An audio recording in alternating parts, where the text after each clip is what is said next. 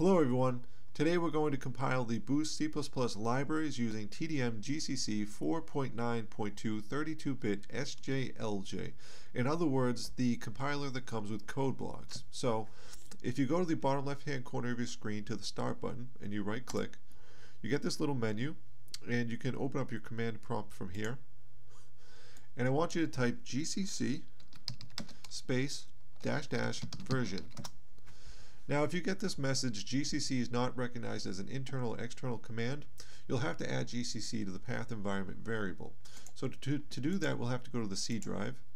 So open up File Explorer, go to your C drive, Program Files x86, Code Blocks, min.gw, bin, and here you'll find GCC.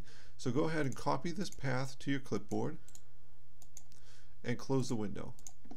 Now we need to go back to this little menu here, right click on the start button, except this time we'll go to System, Advanced System Settings, Environment Variables, Path, and Edit.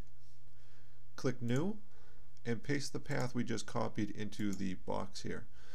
Click OK, OK, OK, close this window.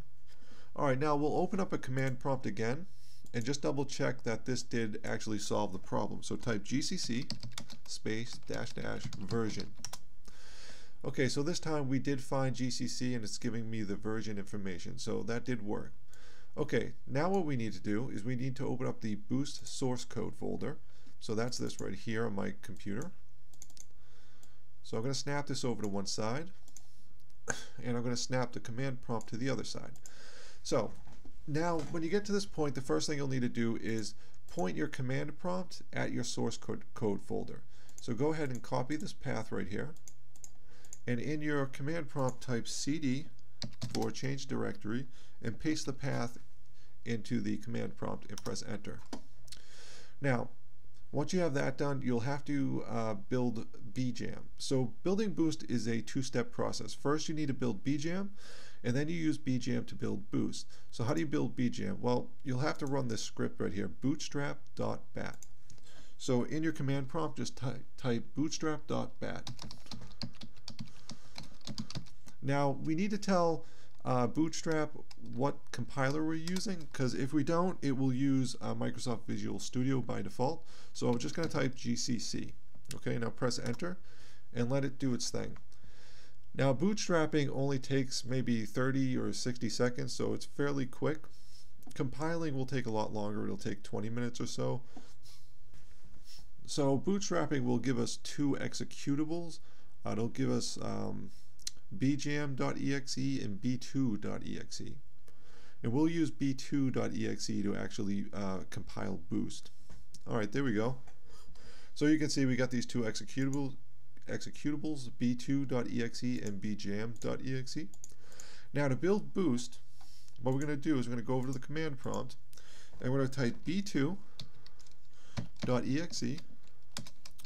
and we're going to pass a couple of options. So the first thing we want to do is tell bjam what compiler we want to use, just like we did before. So we're going to say toolset equals GCC. Now I also want to specify whether I want a shared library or a static library.